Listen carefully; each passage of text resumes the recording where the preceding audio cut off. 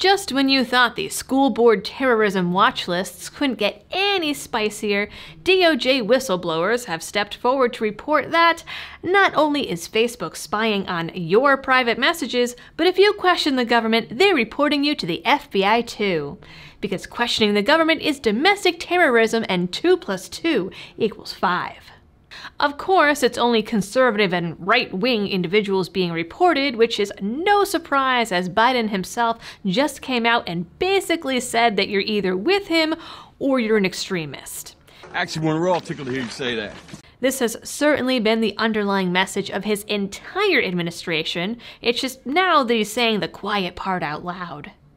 This was done outside of the legal system with no subpoenas and no due process. Surprise! Not really. It's not surprising at all. Keep watching for the details. Hello, Liberty fam, and welcome back to the channel, my extremist friends. Today's story sure brings new meaning to the phrase "in it together" because, according to these whistleblowers, you and I and anyone else not a fan of Biden are really in it. We already know that the White House was flagging Facebook posts relating to COVID, so it shouldn't be much of a surprise that messages against Biden were flagged too. Because if you don't have enough points to have a logical debate with someone, you call them a terrorist. And the FBI needs a bigger budget, I guess? According to the New York Post, under the FBI collaboration operation, somebody at Facebook red flagged these supposedly subversive private messages over the past 19 months and transmitted them in redacted form to the Domestic Terrorism Operational Unit at FBI headquarters in Washington, D.C. without a subpoena. It was done outside the legal process and without probable cause, said one of the whistleblowers who spoke on condition of remaining anonymous. Facebook provides the FBI with private conversations which are protected by the First Amendment without any subpoena. It's corrupt. It's literally the definition of corrupt. According to one Post source, they, Facebook and the FBI, were looking for conservative right-wing individuals. None were Antifa types. And yet they're the ones running around burning down buildings and kicking trash cans. Trash can lives matter. Light it up!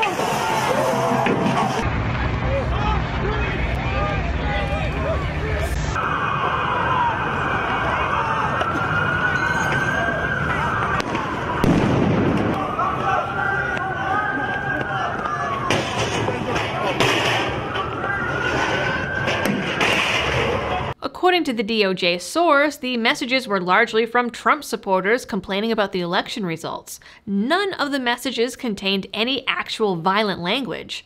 According to the whistleblowers, many of the messages were merely about staging and coordinating protests, which the last time I checked was perfectly fine and legal under the Constitution. And was perfectly fine and dandy in the summer of 2020. I want to be clear in how I characterize this. This is mostly a protest. It is not, generally speaking, unruly. What you're seeing behind me is one of multiple locations that have been burning in Kenosha, Wisconsin over the course of the night. Largely peaceful demonstrations in the face of law enforcement. All of this started earlier today with a peaceful protest at about noon just outside Seattle Police headquarters. Other messages contained only photos of users going shooting together. Once flagged, the FBI used these conversations as leads to petition district attorneys around the country to legally obtain the messages they'd already been illegally given. Once they were given the green light, FBI field offices would then subpoena Facebook and would typically get huge files of messages and photos on each individual within the hour. Now, smile pretty for the government. These files had already been constructed ahead of time and were only waiting for the official request. The one good thing is the DOJ sources say it was largely a waste of time. Despite all of these shadowy backdoor dealings, the FBI found little, if anything, to prosecute. They were allegedly hoping to find folks spilling their guts over their part in January 6th or devising elaborate terrorism plots under Biden's new definitions. I mean, they really only had to look as far as Portland or Seattle, but okay.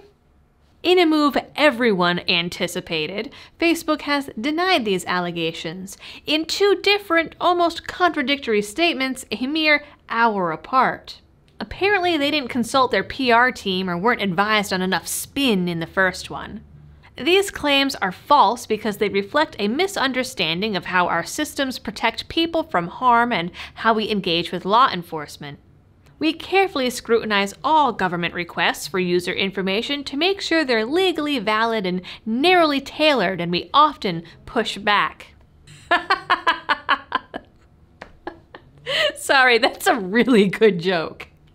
We respond to legal requests for information in accordance with applicable law and our terms, and we provide notice to users whenever permitted, says Erica Sakin, a spokesperson at Facebook's parent company, Meta. Then the company released a second, updated statement 64 minutes later. This one was a little different. These claims are just wrong. The suggestion we seek out people's private messages for anti-government language or questions about the validity of past elections and then proactively supply those to the FBI is plainly inaccurate, and there is zero evidence to support it, said Sakin, who, we should note, is a DC-based crisis response expert who previously worked for Planned Parenthood and Obama for America, who now sits at the helm of Facebook's communications on counterterrorism and dangerous organizations and individuals. Well, she sounds very fun. Notice, though, how the language about protecting users from harm and pushing back against the government has magically disappeared. The FBI says they can neither confirm nor deny the allegations, which is code for guilty as Fudge. The agency did, however, acknowledge that they have a relationship with social media companies that enable a so-called quick exchange of information and an ongoing dialogue. The FBI maintains relationships with U.S. private sector entities, including social media providers. The FBI has provided companies with foreign threat indicators to help them protect their platforms and customers from abuse by foreign malign influence actors. But I thought this was supposed to be about domestic terrorism. U.S. companies have also referred information to the FBI with investigative value relating to foreign malign influence. The FBI works closely with interagency partners as well as state and local partners to ensure we're sharing information as it becomes available. This can include threat information, actionable leads, or indicators. The FBI has also established relationships with a variety of social media and technology companies and maintains an ongoing dialogue to enable a quick exchange of threat information. The Post notes, Facebook's denial that it proactively provides the FBI with private user data without a subpoena or search warrant, if true, would indicate that the initial transfer has been done by a person or persons at the company designated as a confidential human source by the FBI, someone with the authority to access and search users' private messages. In this way, Facebook would have plausible deniability if questions arose about misuse of users' data, and its employees' confidentiality would be protected by the FBI. So essentially, the FBI found themselves a legal loophole of a confidential informant. So yes, ladies and gentlemen, there really are FBI plants watching your social media. And here I was thinking it was only the NSA and the ATF. Gotta collect them all. The more we pay attention to them, the bigger their file becomes. Really? How big is my file? That is it for today's video. Please like, share, and subscribe if you're new here. Drop a comment down below for the algorithm, and please consider supporting the channel, whether it's through affiliate links down below, the traditional crowdfunding options like Patreon, Subscribestar, or the tip jar, or the new spicy full semi-auto merch at my merch store. As always, thanks for tuning in. Stay spicy, and I'll see you on the next one.